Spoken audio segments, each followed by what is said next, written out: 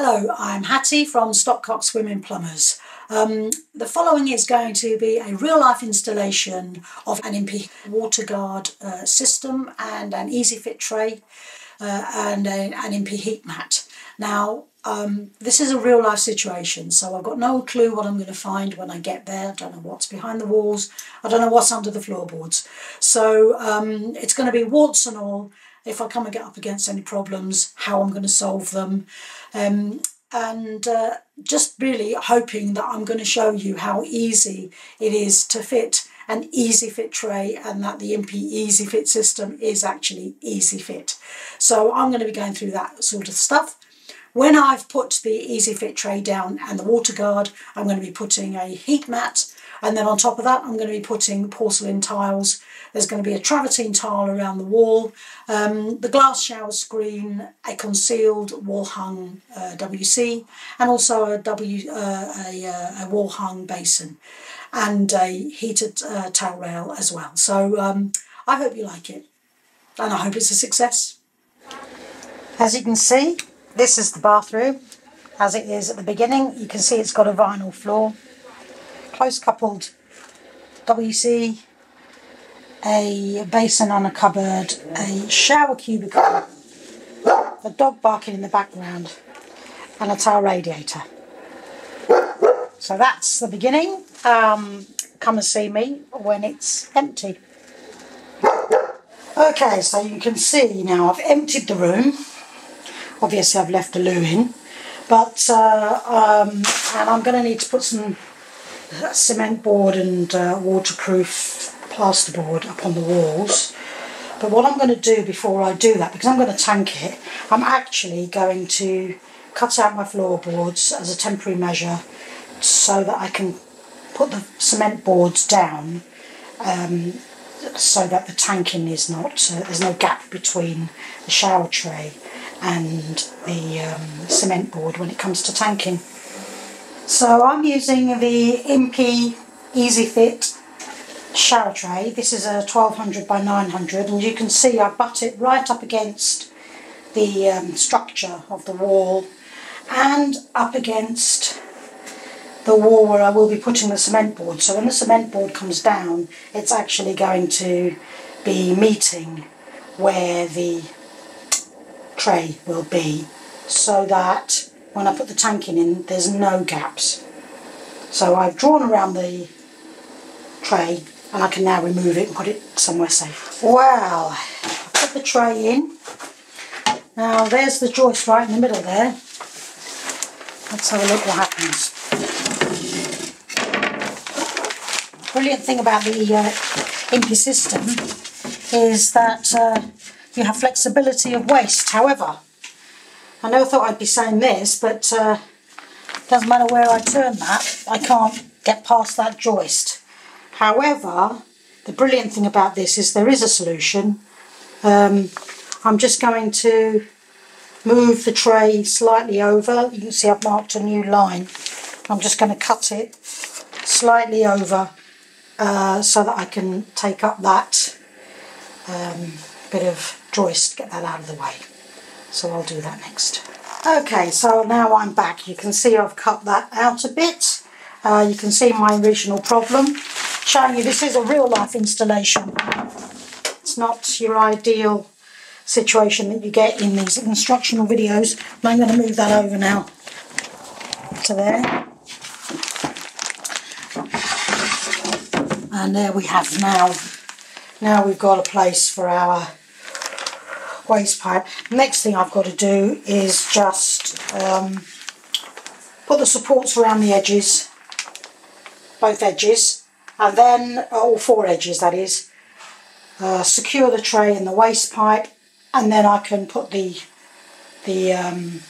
cement board and the plasterboard. I'll be doing that next. Okay, so it's been a few days. Well, I've prepared everything. My wet room tray is now down. I've had to put a 6mm piece of ply around on top of the joist because I've got a 6mm tile backing board. I've also got my waist to do. A tip here is when you align your waist to get it in the right place, I put numbers on. So I've also got my other, just to show you my my spirit level, nice and level there. I've also got my first fix in for my basin there, and my concealed cistern loo. So I'm about to do the waist now. Right, so I've fitted the waist now, and I'm about to fix the whole thing down. You can see that I've lined up my waist, adjustable waist. Also, I've made a note of a part of the tray where I know there's a gas pipe, so I've said just use a short screw there because I know there's a gas pipe. Be very careful about that sort of thing. We're going to need some self-tapping screws. I have, by the way, I have supported the tray all around the outside by putting log-ins in between the joists already. So here I go. Yeah, I'm ready for tanking. So I've primed the walls. I kind of started without you. Well, I've primed the walls. I didn't think you would be interested in watching me painting blue on the walls. Anyway, I've primed the walls up to 1 metre because I'm going to be tanking up to 1 metre. So they're primed up to the metre. Something to make sure of when you're about to put tanking on the floor is you need to make sure that all the screws are properly countersunk. Nothing must be sticking out, because especially around the showering area, because you don't want to compromise the tanking. And also if, like me, you're going to be putting an underfloor mat, you're going to want to make sure that there's no possibility of it ever getting damaged, because you've got screws that aren't properly countersunk. So if you look, everything is properly countersunk, and I'm ready to start tanking. So the first thing I'll do is I'll put the corners down. So I've got 1, 2, 3 internal corners. This end here is going to be, in this bathroom, is going to be a cupboard. I'm going to tank the floor, but I don't need to put a corner in because that's going to be completely covered. I'm going to tank the whole floor, and behind the door there, I haven't quite decided what I'm going to do. I'm not going to tile this wall, so my tanking is just going to go minimally up the wall. So I'm going to start doing that now. The corners come pre-formed. There's one. And what you do is you peel off the backing paper, fit it into place, and then move on to the next one. And once you've done all the corners, then you do the edges. So I'll do the corners first, the internal corner and the external corners, and then I'll put the edging strip on, and then I'll do the next bit. Okay, so here we are. I've now put the edges around there, along there. There's my external corner there.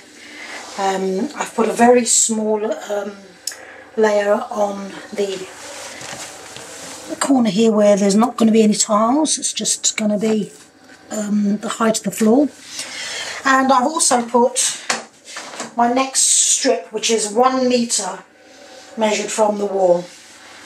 I've also now cut out my water guard, and it's going to go into that bit there, and then it's also going to go up the wall. So once I've done that, I'm ready for my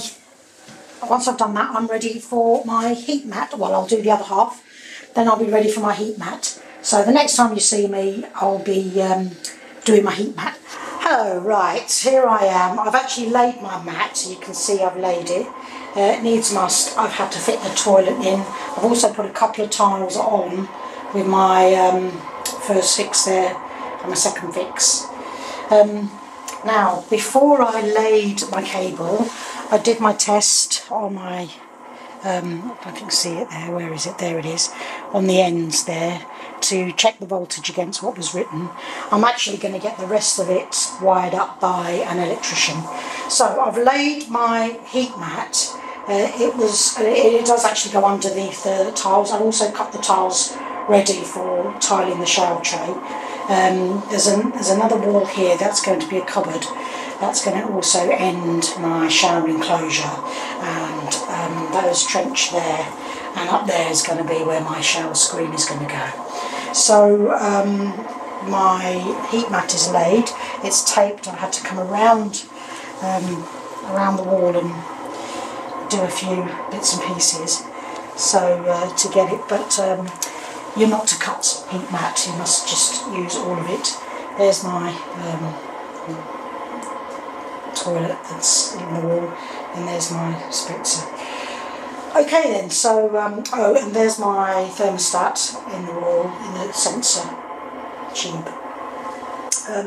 So I'm now going to start mixing my cement and getting my tiles stuck down. Hello, this is Hattie. That's been a bit of a marathon installation, but I'm hoping you're going to like the results. Here we go. Okay, in we go.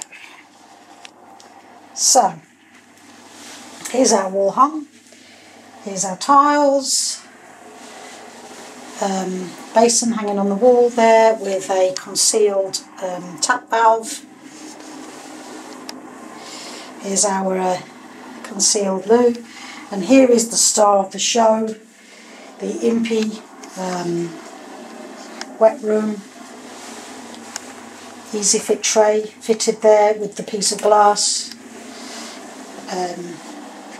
the drain and the tiles, the travertine tile on the wall, shower,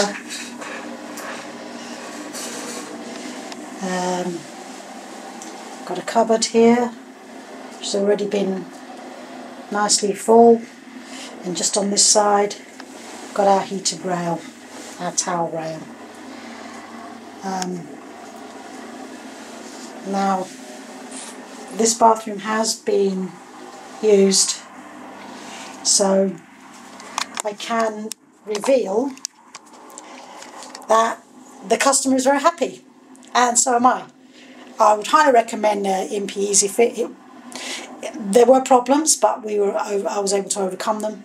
The water guard has meant that basically we're in a completely sealed room within a room, so it's we're not even worried about any of it. And it was a great installation to do, and I hope you enjoyed watching it.